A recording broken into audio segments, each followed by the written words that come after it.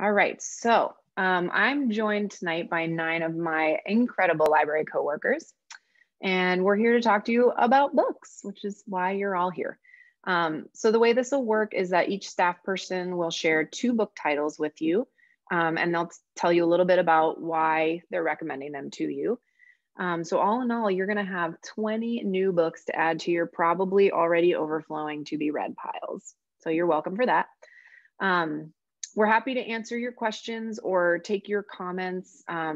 So after each staff person is done sharing, I'll leave a little bit of space and feel free to unmute yourself or raise a hand. We'll try to keep an eye. Really, it's fine to just unmute yourself and ask your question. Or you're welcome to save your questions until the very end if you prefer, and you're also welcome to use the chat.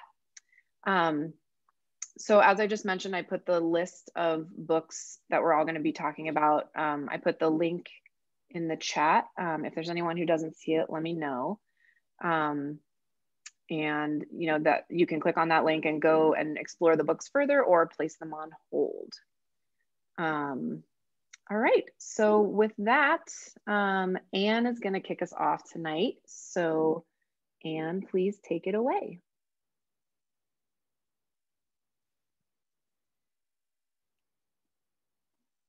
Hi, everybody. Welcome to Book Buzz. Okay, so the first book that I'm going to be doing is The Men We Reaped by Jesmyn Ward. You may know Jesmyn Ward from her novels Salvage the Bones and Sing Unburied Sing, but this book is a memoir about Ward growing up in rural Mississippi. She was born prematurely at only 2 pounds, and her doctor predicted that she would not live. She survives, of course, and goes on to fight her way to a college education and a successful career as a writer.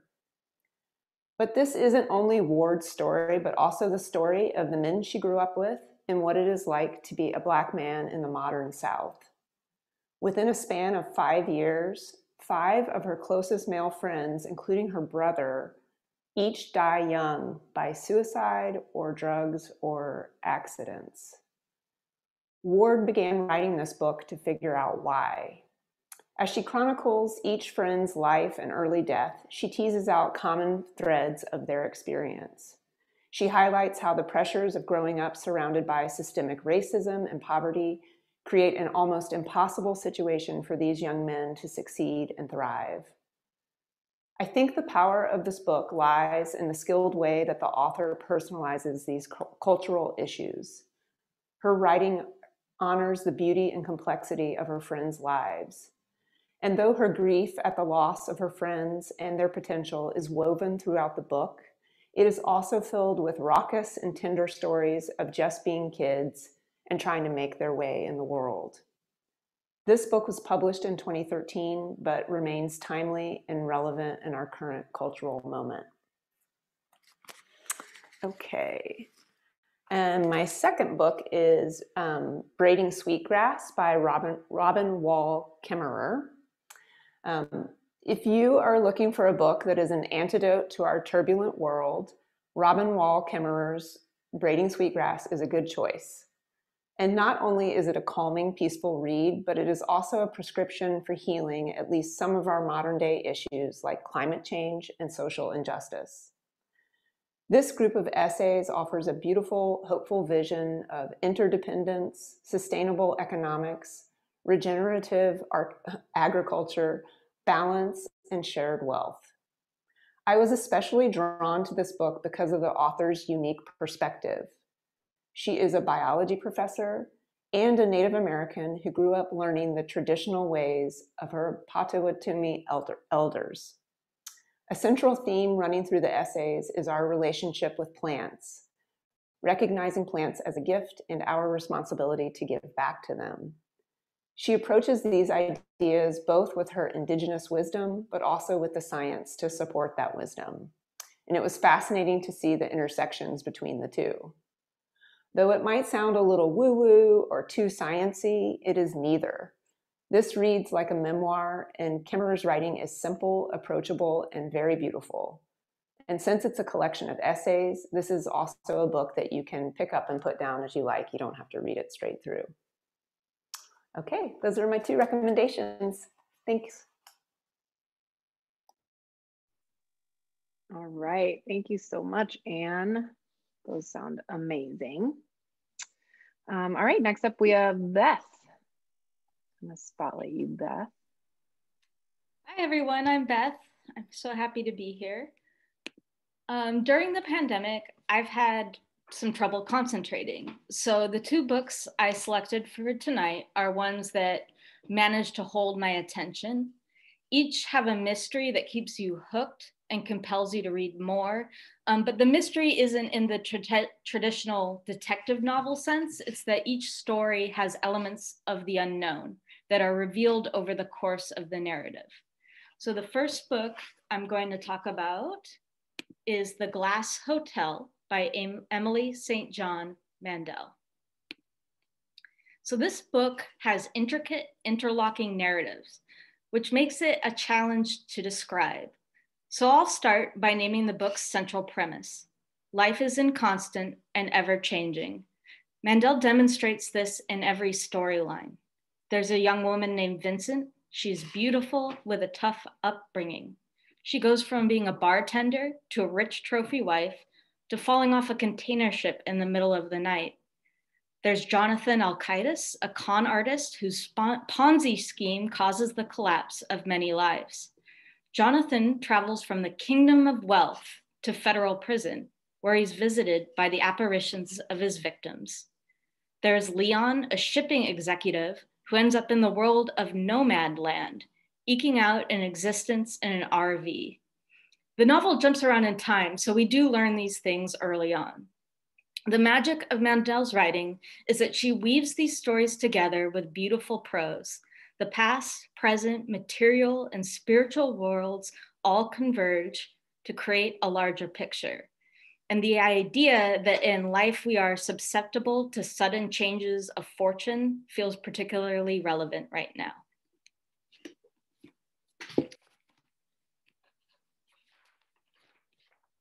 So I didn't have a copy of this book, but the next book I'm going to talk about is Sea Wife by Amity Gage. Ever wish you could free yourself from the burdens of modern life, the dull job, the endless housework, and sail away to a tropical paradise? This is exactly what Michael and Juliet decide to do when they embark on a year-long sailing trip with their 2 young children. Do you hear that and think, what could possibly go wrong? Well, it's not a spoiler to say that something does go terribly wrong. And we learn this right away as Juliet narrates in the present day, which takes place in the aftermath of the journey. While the knowledge that something big goes wrong is the hook of the novel, this is really a story of a marriage. And the things that go wrong in a marriage can be more subtle and gnawing. The confinement of Juliet and Michael to a tiny vessel allows Gage to explore the psychology of this couple. The ocean, with its alternating bouts of calm and storm, serves as a metaphor for the relationship. They are caught in the squall, both outside and inside of themselves. Their story is even presented in dueling narratives. Juliet's perspective alternates with entries from Michael's logbook, which is like a diary. And this is fitting because I see this book as having 2 simultaneous storylines. On the surface, it's a seafaring adventure thriller. Below deck, it's an intimate look at romantic relationships. And so the 2-for-1 in this book makes for a really great read. All right. Thanks so much, Beth. And I realized that I forgot to give people time if they had any questions for Anne or Beth. So if you do raise your hand. I want to add both of these books were published in 2020, so they're fairly new. Awesome, thanks. All right, doesn't look like we have any questions. And so next up we have Dana, is that right? Yeah, great. Hi, everyone. So yeah, it's great to see everybody. My first book tonight is Outcasts United. It's a story about a soccer team made up of young refugees that have been resettled to a small town outside of Atlanta, Georgia. It's the story of a ragtag bunch of kids and their tough as nails coach. That's basically the cliche, which is, that's a fine story. But when I say ragtag bunch of kids, I mean children who have grown up in war zones, seen violence and death right up close. Their tough as nails coach is a young Jordanian woman who decided that she wanted to move to the US so she didn't have to live a life, prescribed as a woman in the Middle East. But doing that led her family to disown her. And so she's living very close to the edge herself. And they're dealing with poverty, these children. They're dealing with racism. And both of those have this veneer of deniability, which I found very interesting. It was, as a reader of the novel, it is a nonfiction book, not a novel. But as I was reading it, I could see the way that people were engaging in racism without realizing it, with being able to lie to themselves about it. And it helped me look in the mirror and see some of the ways that I had those same unconscious reactions. I was also very fascinated by Coach Luma. She was strict in a lot of ways that made me a little bit uncomfortable. She would kick boys off her team for not getting a haircut. She reminded me a lot of Amy Chua, who wrote the Hymn of the Tiger Mother, which some of you may remember.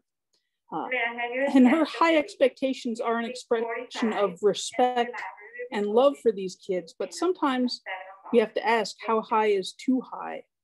But on the other hand, she kept kids on her team that were lousy soccer players. And she did that because they followed her rules, they showed up to practice every day, and they were team players. And to me, that's incredibly important. We like to think that youth sports is all about learning teamwork, but the lesson that a lot of people seem to get is that winning isn't everything, it's the only thing. For Coach Luma, she pushes back against that culture. Winning is a side benefit of learning to work as a team. And I think the author, Warren St. John, did a really good job of getting you to care about these people while keeping the action of the book moving forward.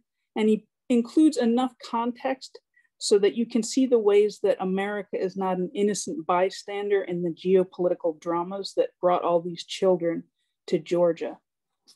So that's my first recommendation. My second recommendation is a new translation of Beowulf. Just so we all have a basis for comparison, Beowulf is an epic poem about a guy named Beowulf, passed down orally for generations, and then written down around the year 1000. It was written down in Old English, but set in Scandinavia in the 500s. And Old English is not like the difference between modern English and Shakespeare, where you can just get a few footnotes and kind of figure it out. Old English really does need to be translated, which is where Maria Devana Headley comes in. Every translator consciously or unconsciously puts their own viewpoint and understanding of the world into their work. And Headley is very conscious of it, and she's very upfront about it. Reading her introduction of why she did this translation and what she was trying to do with it really added to my enjoyment of the book. And as an example, in Old English, the poem starts with the word Hwot, H-W-O-E-T, which is one of those words that doesn't have a meaning so much as a function. It's like the teacher flipping the lights off and on in a classroom to get everyone's attention. Other translators use words like hark or lo, which are good words for saying that a story is about to begin, but they also kind of tell you that it's going to be an old-fashioned story and you might as well take a nap. Headley looks at this word and she translates it as bro, which sounds a little silly when I say it, and it might even look a little silly when you read it. But if you imagine yourself in a bar and guys are starting to talk about the fights they've been in, and these are guys who make fighting part of their identity, it sounds a little bit more natural. I mean, it's a story about kings and knights and their honor, which I don't really care about, but I did care about the way the characters in the poem started to think about, well, what makes a good leader? What makes a good man? Toxic masculinity was not part of their vocabulary, but you can see how their adherence to this warrior code really cost them a lot. There's some over-the-top battle sequences that reminded me of Marvel superheroes. There was one that was in an underwater lair. And it was interesting to think about how that kind of entertainment has been a constant from societies 1,500 years ago to now. We watch Beowulf grow old and deal with aging. We get a look at motherhood that it's mostly defined by violence. Hedley loves playing with language, and her wordplay for me was usually pretty successful, even though there were a few groaningly bad puns. She uses some hypermodern slang like #blessed. Other times she makes up her own archaic sounding portmanteaus. It reminded me a little bit with its mix of history nerd and hip hop stylings. It reminded me a little bit of the musical Hamilton.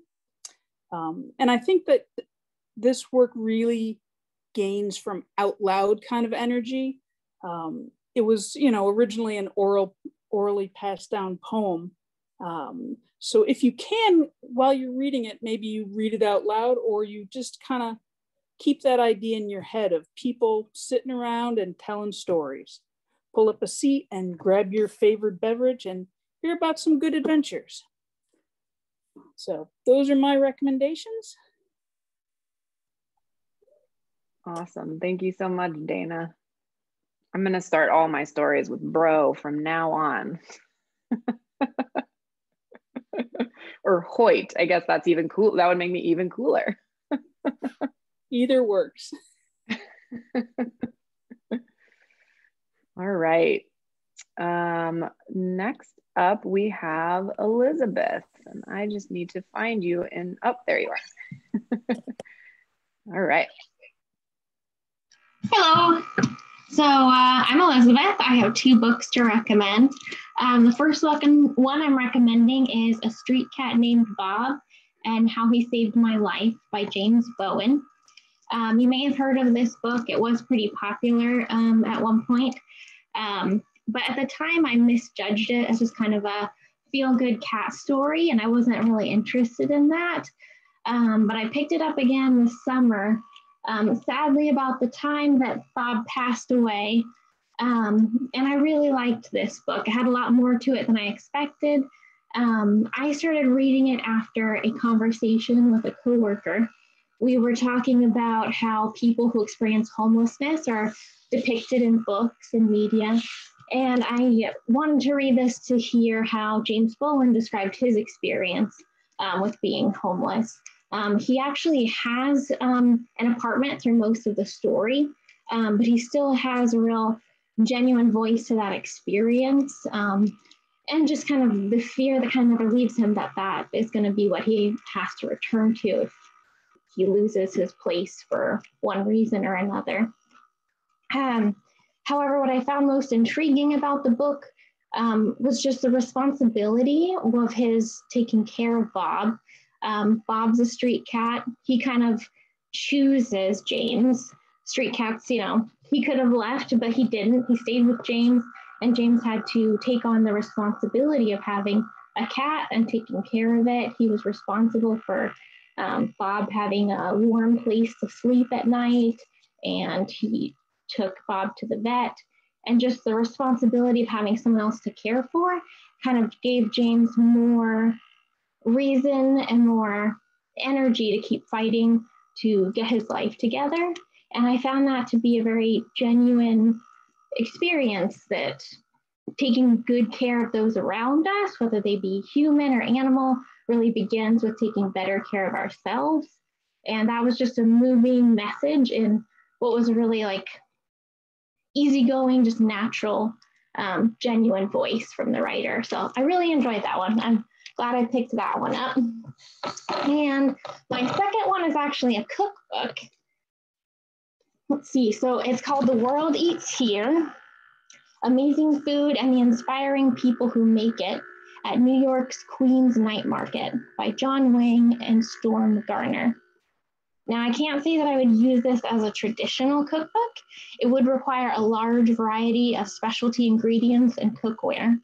However, I was really inspired by the chef's stories and their food. It really goes into a lot of detail about the chef's lives and how they came to be serving food at the night market. It contains an array of amazing life stories. The Queen's Night Market is one of the most diverse markets in the country. It represents 40 different countries that different people there come from, and a wide variety of experiences. However, all their short stories share a common thread of hardship, tragedy, and family. What brings them all together is food. And that was incredibly relatable to come together over food. The food really leaps off the page in descriptions, there's photos and illustrations. But it wasn't the food that I remembered weeks after reading it, it was the people. In particular, I remembered Frances Roman, whose young life started out by being thrown out by her own family for coming out as gay. And now she works at the night market with her wife and her mother, and she credits food with bringing them back together after years of separation. And that was such a powerful story. Another name that I remembered weeks after reading was Jeffrey Hernandez, whose family's first food stall got closed after his father sadly passed away unexpectedly while they were on a family vacation. But then as an adult, he convinced his mom that they should sell her food again together as a family. And now that they're incredibly popular at the New York Queen's Night Market, and you get to read about their food and them, and it was just really inspiring. These chef stories are equal parts heartbreaking and inspiring. And this book made me think about the recipes I use and my family uses, and just kind of the bonds that they represent. So it was really good, really interesting food and biography. Would highly recommend it. Those were my books. Lovely. Thank you so much. I have never heard of the Queen's Night Market, but now I desperately want to go because that sounds so fun. The food sounds so good. It does. And then, I mean, just to even fathom something like that at this time, you know, where we're all kind of stuck where we are, it sounds magical. And also, anytime you put the word night in front of market, I'm like, ooh, so intriguing. Yeah, you know it's going to be good. Totally. All right. Thanks so much, Elizabeth. All right. I don't see any hands or unmuting, so I think I am next. All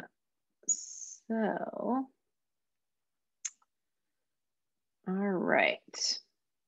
So my first book is called White Rage, The Unspoken Truth of Our Racial Divide by Carol Anderson. If any of you are currently in an anti-racist or a racial justice book group or discussion group, or even if you're just in a regular book club where you read all kinds of titles, this book will for sure spark an excellent discussion for your group. The author, Carol Anderson, is a professor of African American Studies at Emory University in Georgia. And back in 2014, which is a pretty important year, she wrote an op-ed in the Washington Post called "Ferguson Isn't About Black Rage Against Cops, It's White Rage Against Progress." And so she then delved deeper into that idea to write this whole book, sort of fleshed it out. And the main idea of the book is that white rage, quote, wreaks havoc subtly, almost imperceptibly, too imperceptibly, certainly, for a nation consistently drawn to the spectacular, to what it can see. It's not the Klan. White rage doesn't have to wear sheets, burn crosses, or take to the streets. Working the halls of power, it can achieve its ends far more effectively, far more destructively. So Anderson goes back in time to the Reconstruction period after the Civil War, and then up through Obama's election as president, because the book was published in 2016. And she systematically shows the reader how legislation and politics has insidiously blocked Black progress at every juncture possible. And what I appreciated so much about this book is first that her writing style is very accessible. Even though she's an academic, I found the book to be very readable as a layperson. And second, that she does a phenomenal job of contextualizing these historical events and legislation and court cases that we hear about a lot, but that we probably don't know about them as deeply as we should. So like Brown versus Board of Education, or the Voting Rights Act, for example. I think many of us are familiar with these, but she reaches back to these watershed moments that were supposed to help Black people advance by giving them equal footing. And she shows what led up to them and how they were just relentlessly resisted by certain states and political leaders, and the lasting damage done to this day by the refusal to uphold the laws in the way that they were initially intended. It's fascinating, and yes, it's frustrating and heartbreaking, but I really feel like I learned so much from this book. And I have exciting news about this book, which is that Beaverton City Library is going to be hosting a live virtual talk by Carol Anderson, the author, in 3 days, so that you too can have an opportunity to learn from this nationally acclaimed scholar and racial justice advocate. I have met her on Zoom. She's amazing. She's incredibly passionate and knowledgeable. So I hope you can all join us for her talk about white rage on Saturday, March 20th at 6 p.m. You can find the Zoom link at beavertonlibrary.org/Carol Anderson. And I'm gonna try to remember to put that link in the chat when I'm done with my book talks. So I hope to see you all there if you're interested. All right, and now my second book, a little bit different, changing gears here, is The Resistors, a novel by Gish Jen. So here's a secret about me. I don't care for baseball or really sports in general, and I don't usually love dystopian fiction.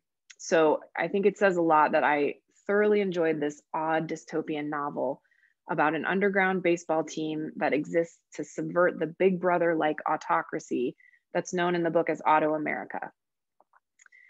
The world that the author builds is detailed and full, and it's totally believable. It's really not that far a stretch from the world we live in now, where everything is technologized and the chasm between the haves and the have-nots is basically the size of the Grand Canyon.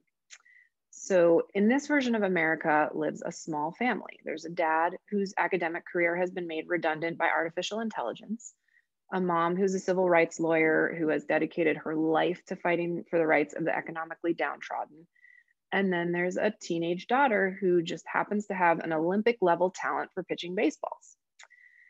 So baseball in the novel is both a subversive activity when it's played by the have-nots in their resistor league, as well as a symbol of sort of this all-American new Auto America and its reliance on performance-enhancing technology, which makes the players like super good. So this kind of skewed view of America's favorite pastime makes for surprisingly entertaining reading.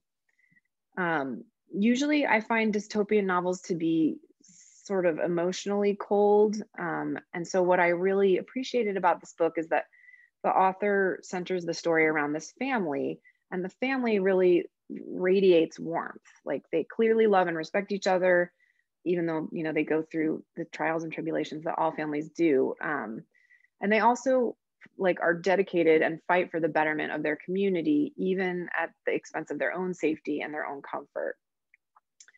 And the author is able to highlight these really important social issues like racism, economic disparity, artificial intelligence, and technological encroachment in all aspects of our lives. But she does it in a way that doesn't leave you feeling just empty and devoid of hope and humanity. It's easy to see ourselves in the characters and to root for their victory against the opposition, whether that opposition comes in the form of a rival baseball team or comes in the form of an autocratic, oppressive government. All right. Those were my two books. Thanks for listening. Next up, we have Jill. Take it away, Jill. Hello, thank you for joining us all tonight. Jenny, those books sounded great, especially White Rage. That sounds fascinating. So I read two books basically about women empowerment. The first one is Circling the Sun by Paula McLean. And it was published in 2015. If I can get this. And so this fiction book is about the life of Beryl Clutterbuck Markham. It takes place in the 1920s in British East Africa, now Kenya. Beryl moved from Britain to British East Africa at the age of 4. Initially, her whole family made the move, but eventually her mother and brother left the country and Beryl was left behind with her father to raise her.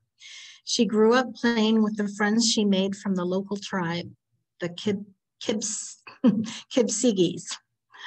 Pardon if I pronounce that wrong. She played with boys and learned to hunt. Her closest pal was Kibi. The boys in this tribe became men when they killed a lion. There was no such equivalent for girls. This is one of the early times when Beryl felt the unfairness of her sex. Beryl was bitten by a neighbor's pet lion and survived.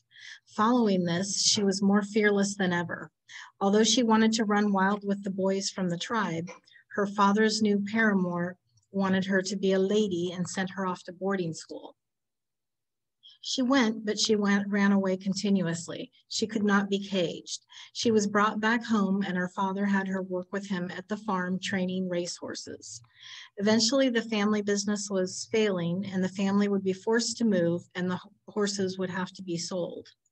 At least that's what Beryl was made to think. And at the age of 17, she was pressured into marrying a neighbor so that she could have somewhere to live and someone to take care of her.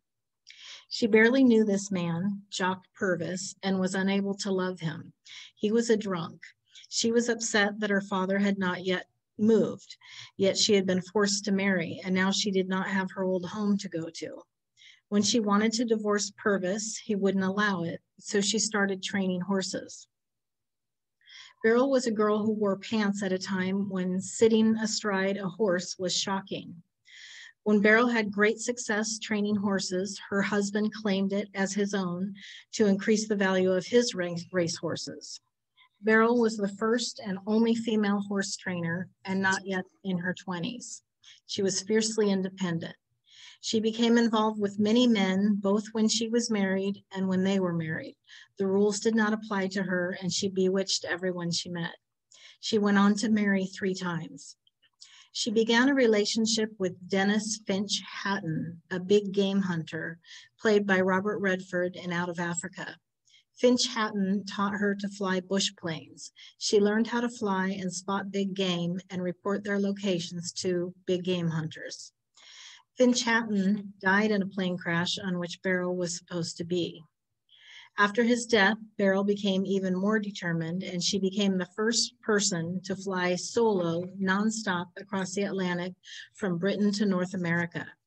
If you are interested in brave women carving the way for other women, horse training, or flying, you will love Circling the Sun by Paula McLean.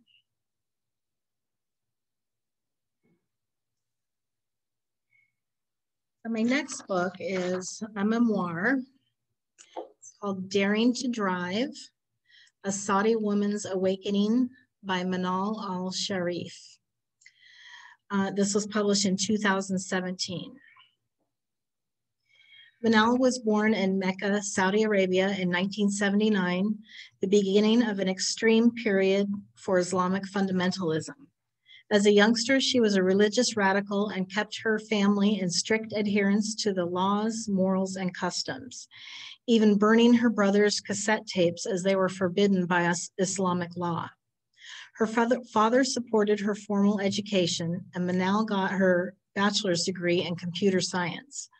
She was the first woman in information security hired by Aramco, an oil company, and worked on a westernized compound in the desert of Saudi Arabia. On the compound, she was allowed to drive in order to conduct business. Although on a business trip, she had to take her school-age brother as a chaperone. You see, she owned her own purple Cadillac SRX, kept it in a garage, but she couldn't drive it on Saudi roads.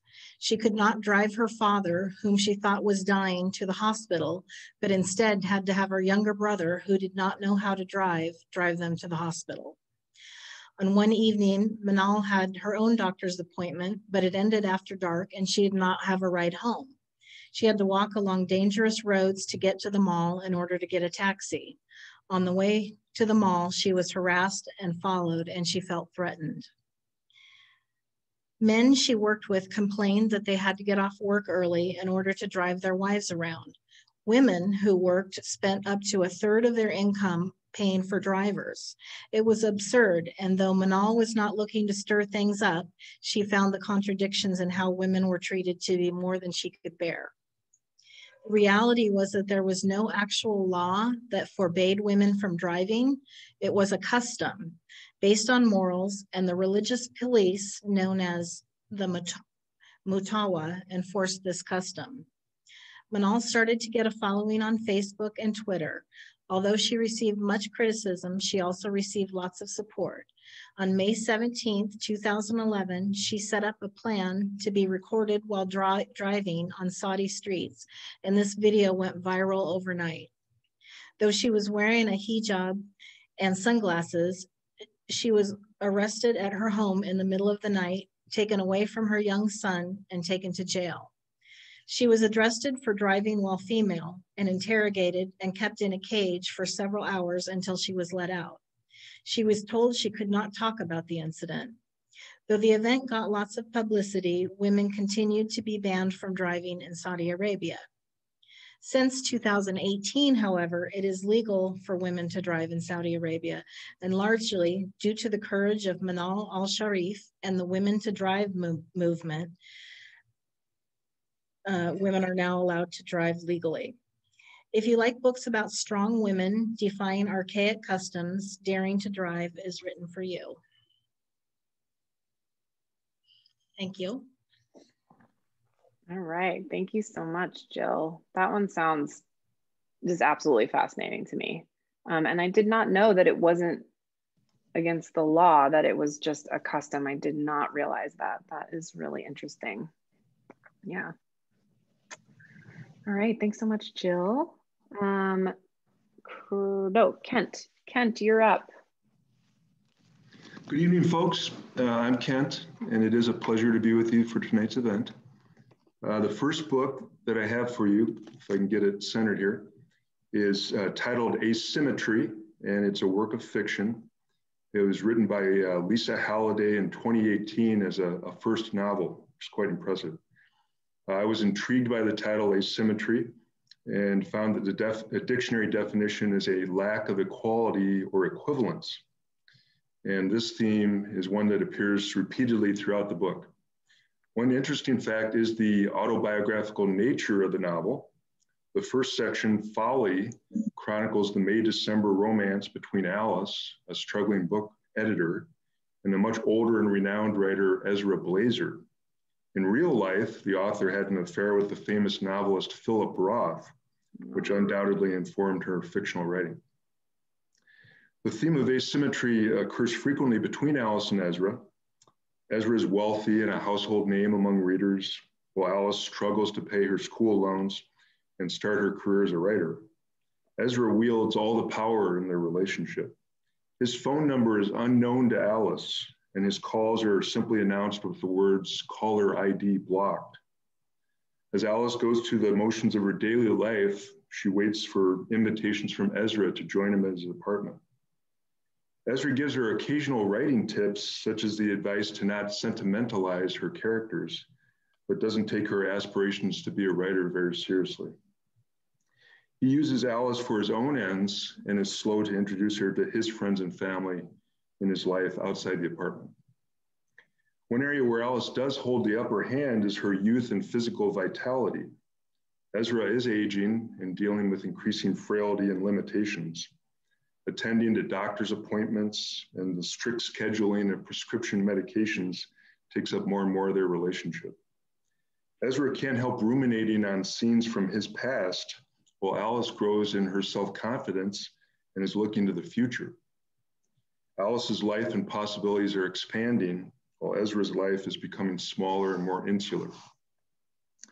The second part of this novel is entitled Madness, and it tells the story of Ammar traveling back to Kurdistan to search for his missing brother who's being held for ransom. While trying to make a connection to Turkey, he runs afoul of both the state and immigration authorities and ends up being held against his will at Heathrow Airport. He's questioned repeatedly by the authorities in a Kafkaesque scenario who refuse to tell him what is wrong, merely stating that they're just checking on a few things. His every action seems to arouse suspicion. They scrutinize an object he's wrapped in his luggage, which turns out to be the innocent gift of an abacus for a young relative. The asymmetry in this story is the contrast between the powerlessness of the individual and the heavy-handed authority of the state. Ammar is completely apolitical. In fact, he's just completed his doctorate in economics. He becomes merely a pawn on the chessboard of global politics and warfare. He experiences the asymmetry of lives that are lived in the relatively peaceful West, as opposed to those struggling to survive in the war-torn Middle East. One of the more intriguing aspects of this book is that it contains a novel within a novel. In the final section, Ezra takes part in a radio interview and reminisces about his past. We learn more about his romantic history, of which Alice plays a significant part. From his comments, we discover that Alice has succeeded in writing a novel, and that novel is the story of Ammar being held at the airport. It has always been Alice's ambition to transcend her own life and be able to convincingly inhabit the lives of others through her writing. Clearly, Alice no longer lives in Ezra's shadow, but has become a masterly writer herself. In reflecting on this novel, we all live with the reality of asymmetry in both our personal lives, as well as the relations we have on a global level between countries. Hopefully, like Alice, we can learn to extract the best that this experience has to offer as we grow into lives of greater equality.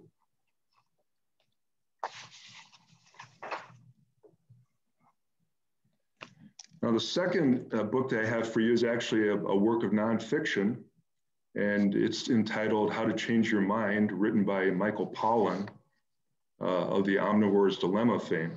And this book was written in 2018. The book tells the interesting story of psychedelics in the Western world. It turns out that LSD was accidentally discovered by a Swiss chemist way back in 1938, and its mind-altering properties only came to light 5 years later when he actually accidentally ingested some of the substance. Another psychedelic that's covered is psilocybin, which occurs naturally in certain mushrooms. These mushrooms were known as flesh of the gods by the Aztecs and were brutally suppressed by the Catholic Church after the Spanish conquest. Psilocybin was first introduced to the West way back in 1955 by an amateur mycologist, someone with a lay interest in mushrooms, who worked as a banker in Manhattan. Rather ironic, I think. So some of the first research with psychedelics ended up being sponsored by the US government. The CIA, of course, was supposedly interested in discovering mind control applications for these drugs. Early researchers waxed enthusiastic about the potential of the drugs to change society for the better. Hence the Summer of Love and all that back in the 60s. Timothy Leary of the Harvard Psilocybin Project was one of the most enthusiastic. However, there was always a tension between the scientific establishment, which wanted to have controlled double-blind experiments, and those who spoke of having mystical experiences. Once the government realized that people that were dropping acid wouldn't be inclined to work for corporations or go off to Vietnam to fight in a war, a full-scale suppression of several decades of fruitful research into these drugs took place. In the book, the author speaks of 3 psychedelic trips he experienced. The first was with psilocybin mushrooms. The second was with LSD. And the last was rather exotic. He smoked venom from a Colorado River toad. So these trips varied in their intensity according to which drug was being used and its dosage, but they all involve suppression of the ego and the ability to access emotions and memories that were previously hidden to the subject. Before each trip, the author's ego warned him of the folly of what he was about to do, but once he surrendered to the experience, he felt he gained valuable insights. In fact, one of his primary motivations was to shake himself out of mental ruts he felt he'd fallen into and to explore new modes of thinking. And he felt that these experiences were successful in doing that. The final section of the book describes how these different drugs work on neurotransmitters in the brain. Current research shows these drugs are valuable in treating a wide range of conditions, spanning anywhere from depression, anxiety, addiction, and obsessive compulsive behaviors. An early theory of how the drugs worked hypothesized that they stimulated certain parts of the brain to create their effects. But researchers using fMRI scans showed that they actually depressed blood flow in particular areas. And in the brain, an area that is called the default mode network, which appears to be the seat of the ego or the self, is suppressed by psychedelics. This loss of the ego and having the notion of a separate self allows feelings of being one with all creation and access to what the writer Aldous Huxley termed mind at large, kind of a transpersonal collective conscious experience. Currently, there is a renaissance of research taking place with psychedelics. I was interested to learn that the adult brain prizes consistency and efficiency. And so when we have current sensory inputs, they're interpreted in terms of past experiences that we've had, and any extraneous input that doesn't fall into that pattern is basically ignored. Psychedelics tend to disrupt this editing, and they introduce entropy and energy, which provides access to a more childlike experience of reality as it's taking place in the moment. One caveat is the importance of setting and the presence of a skilled guide. These drugs greatly enhance suggestibility, and they do require a professional in attendance who can steer the experience in a positive direction if it gets off track. So one will be able to avoid the so-called bad trip. In summary, research are not advocating for recreational acid trips, but therapy taking place in conjunction with psychedelics, where the insights can be analyzed and consolidated. I think one of the encouraging signs of these research trials is that the benefits of psychedelic assisted therapy appear to persist long after the drug experience has ended. So those are my two books. Thank you. Thank you so much, Kate. I'd be fascinated to know what Philip Roth thought of that book, but I think he died right around that same time. So yeah, I looked him up, and he died in 2018, I believe. Yeah. Same here. Maybe she waited on purpose. Okay. We have 3 people left. Okay, Kristen, you're up next. Hi, everyone. It's good to see y'all. It's so fun to listen to information about all these books. It gets me so excited. I have 2 books. I have my first book is a fiction book by Hunia Yanaguhara, and it is entitled A Little Life.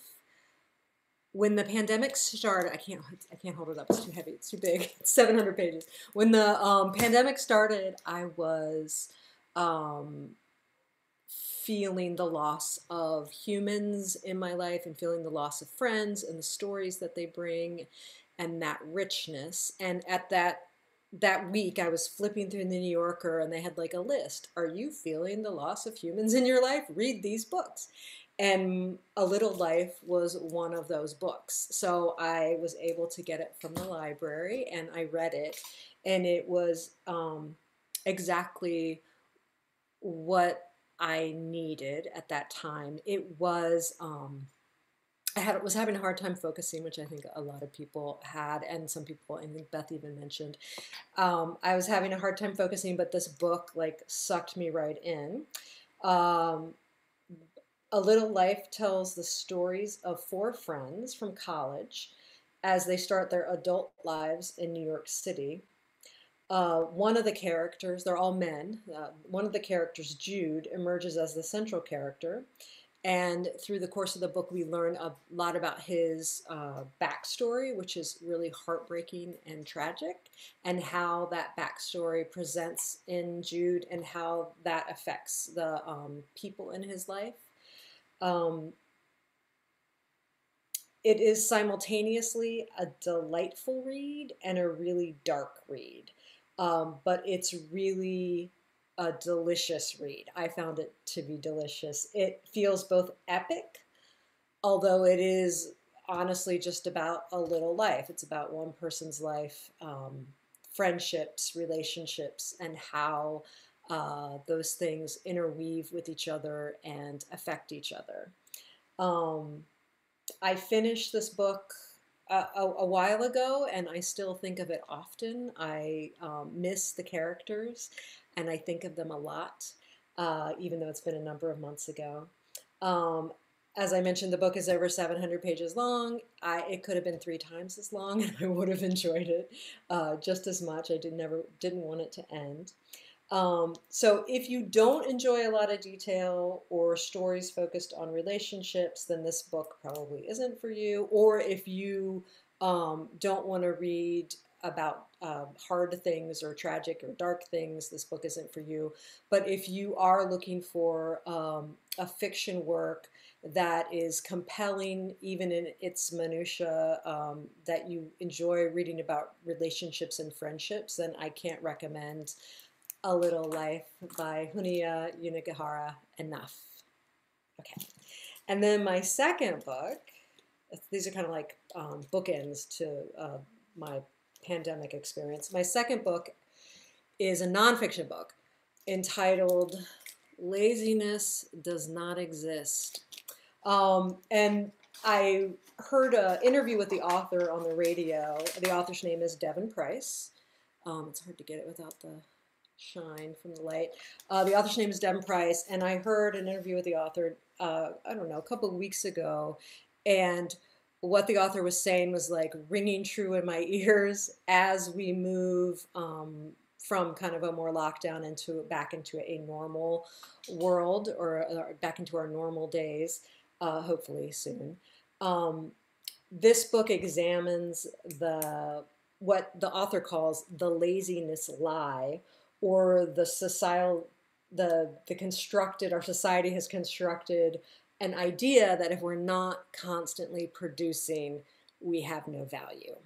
And I think this is something that a lot of us buy into. I know that I do. And that how busyness becomes like a badge of honor. I'm so busy. I'm so important. I'm so busy. And that if we feel like that hard work equals moral goodness or worth, I guess. So when I heard the author on the radio, I was like, oh, I've got to read this book, because I am really interested in how we do this to ourselves, and how, as we emerge from this experience, we can maybe hold on to some of the quiet that maybe some of us found. The author's a social psychologist, and like a good social psychologist, when she gets interested in this. Now, of course, ironically, the author has a PhD, so I don't know how lazy the author is, but I should put that out there. It's not a very long book. It's a good quick read, so the author kept it tight. So the author researches the history, the economic data. She interviews a lot of mental health professionals. And individuals who feel overworked, and some individuals who've kind of changed their lives so they feel less overwhelmed by their lives. And it's science-based, and it is, I think it's shelved in self-help. It's a self-help book, but it doesn't read, it has some really concrete answers within it. And I found it really useful going forward to help me kind of keep from feeling overwhelmed and keep from feeling overworked, I guess. So anyway, laziness does not exist. If that's of interest to you, the topic, and you don't want to read the book, you can Google her name, and there's a lot of she's doing a lot of interviews right now, so you can get kind of the gist of stuff without reading it. But it's a great book too. Okay, thanks. Lovely. Thank you, Kristen. I like how you put it that those two books like bookended your pandemic experience. That's really interesting. Look how far you've come. All right. Next up we have Sandy.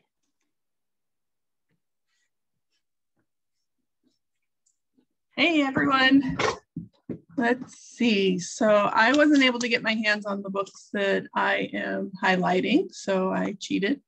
So I am starting with The Thursday Murder Club. I think it might be backwards, so I apologize. So this story is about a group of pensioners who live at a retirement village on the Kent coast in the UK.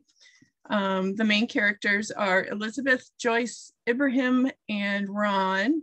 They have dubbed themselves the Thursday Murder Club because every Thursday they get together in the community room and try to solve old cold cases. Joyce is the narrator of the story. She's a retired nurse. Elizabeth is the organizer of the group. She has a background in crime solving, and it's her friend Penny's, who is an ex-detective, whose cases they try to solve each week. Ibrahim is a retired psychiatrist, and Ron is a retired union boss.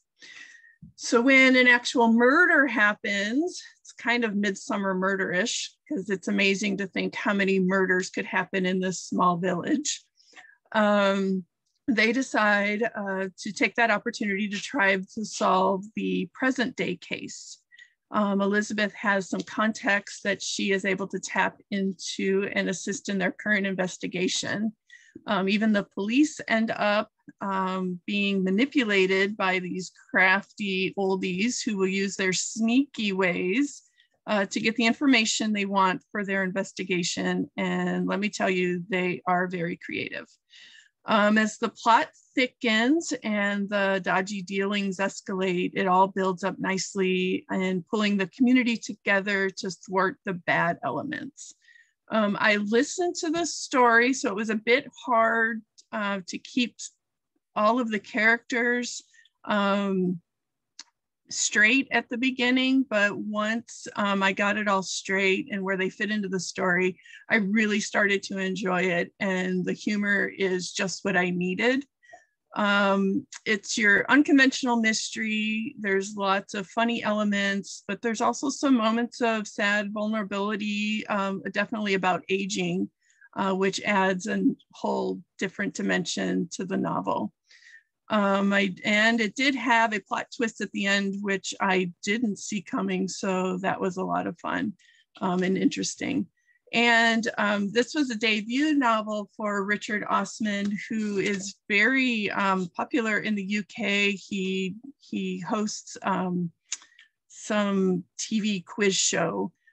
So I was very impressed. Like I said, I like the humor. And there is a second book coming out in September in the UK. So I don't know how long it'll take to get here.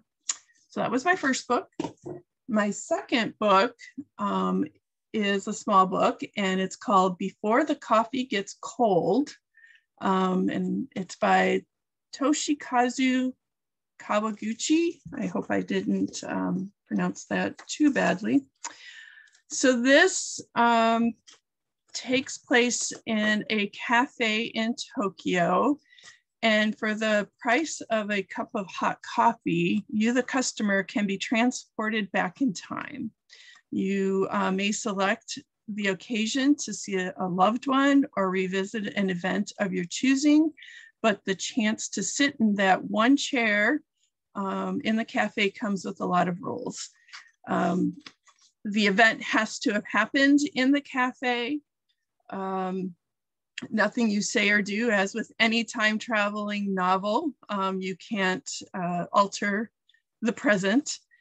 But the biggest thing to remember is that your time travel starts when your coffee is poured, and you must be back before the coffee gets cold. The reader is introduced to the cafe through a stranger's eyes, noticing the oddness of this little underground enclave that seems to exist in its own reality.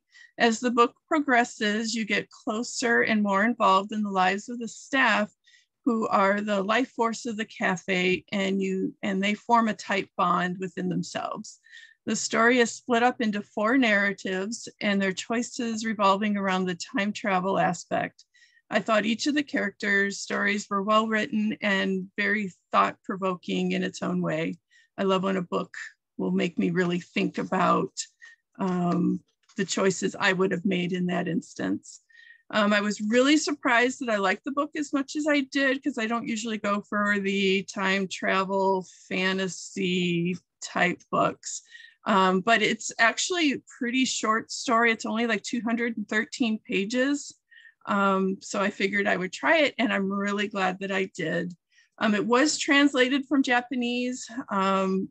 I think that it translated very well.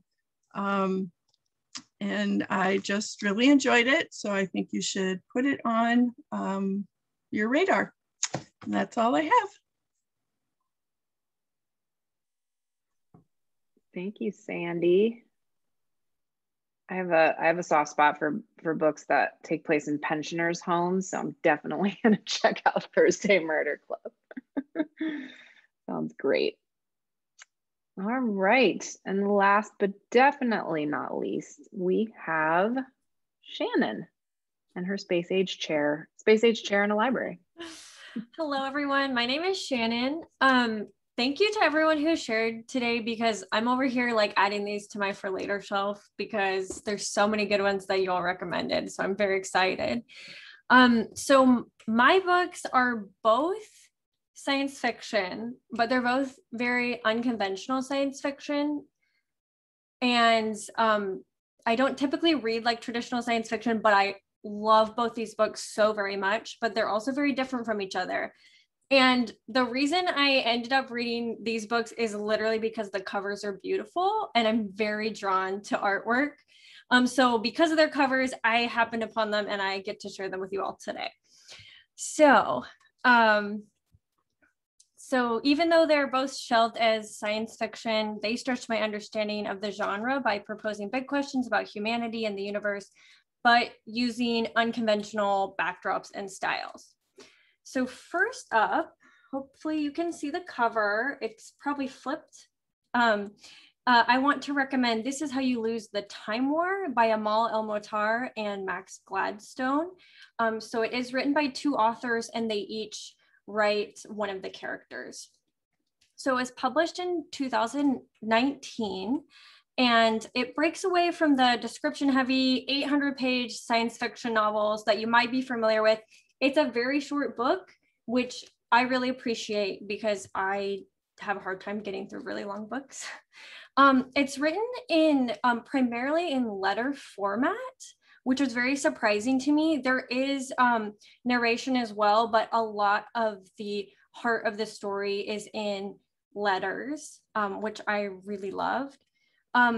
So the book opens and it just thrusts the reader into this strange reality, and it takes so long to get your bearing, which at first was difficult for me, but as I was going through the book, I ended up loving that about it.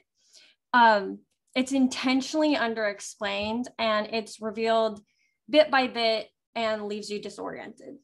So I'll give you like a little synopsis. In the ashes of a dying world, Red finds a letter. It reads, "Burn before reading," signed Blue. This is the beginning of a long-standing correspondence between 2 rivals, top agents from the rivaling factions in a war that spreads across the boundaries of time and potential realities. That single letter, which was meant as a taunt towards a rival, engenders a fast-paced, passionate, epic relationship that bridges time itself.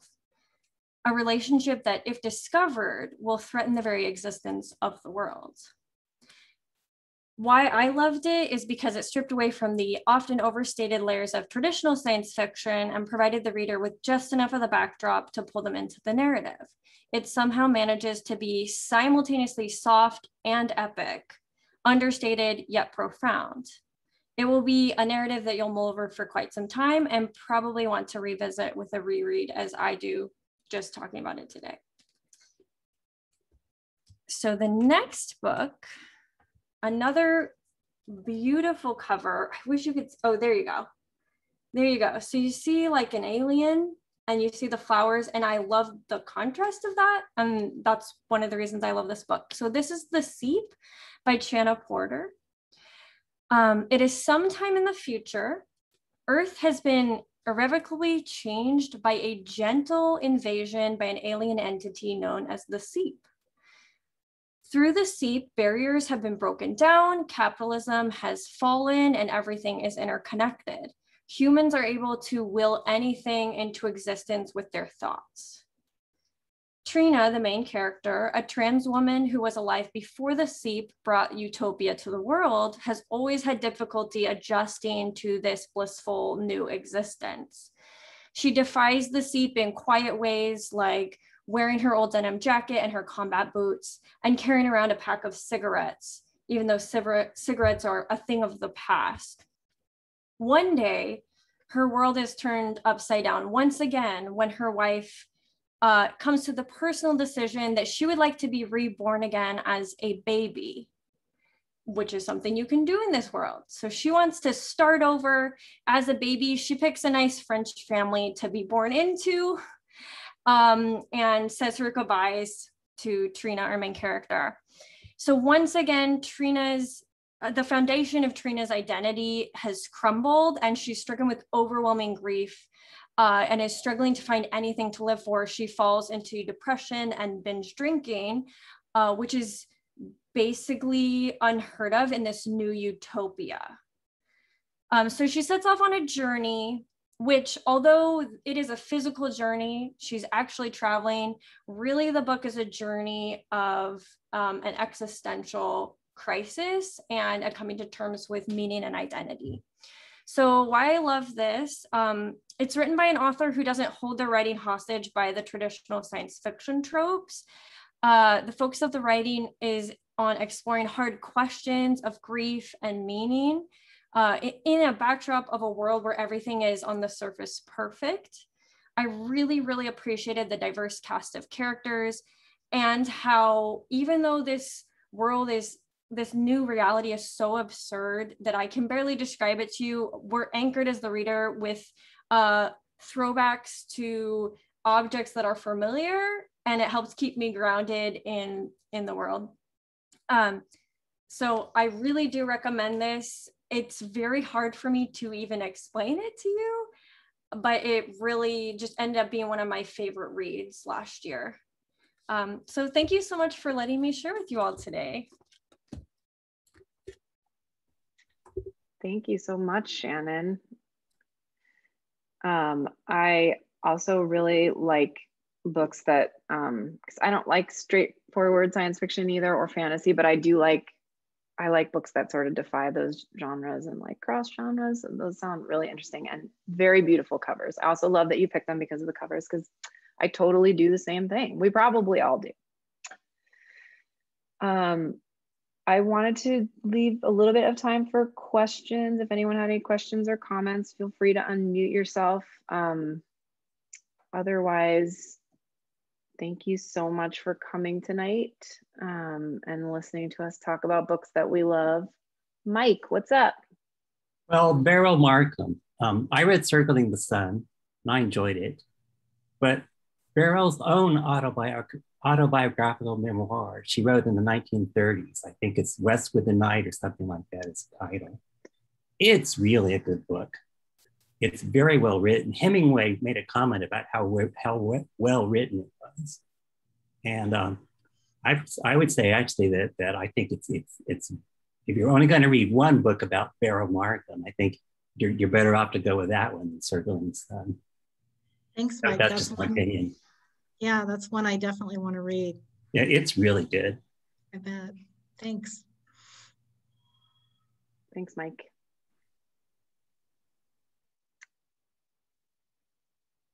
All right. Oh, Edie, do you have something to say? Yeah, I was just wondering, Out of Africa, is that the same story again? Is that the movie that was made from the book Mike's talking about? I think so. I think so. It's just a related. Different person though. No, Out of Africa was Isaac Denison or something. Yeah, Isaac Denison. Yeah. Oh. She wrote stories that the movie Out of Africa was based on. But I mean, they're set in the same time period with some of the same characters. In the same some place. Of the same real people. Yeah. Oh. It's not the same story. Okay, thank you.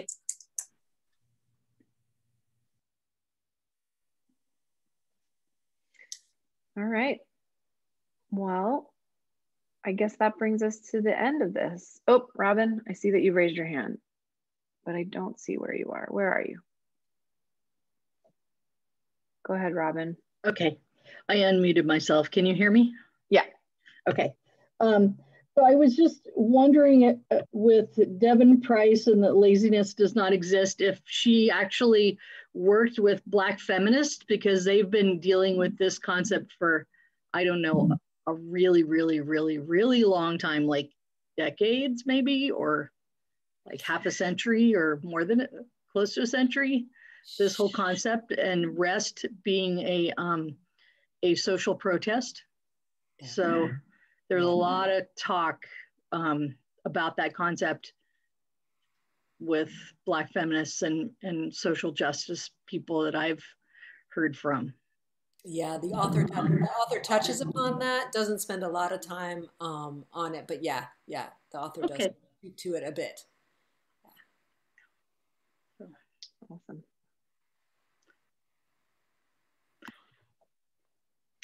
All right, well, thank you so much for spending your evening with us. Thank you, library staff, for what I know is, a sort of involved process for all of us, but I really appreciate it. I have a lot of new books on my to be read pile, which I'm super excited about. I hope you all do too.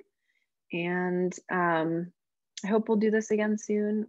So yeah, stay tuned. Have a great night. Thank you very much. Thanks, Jenny. Thank you.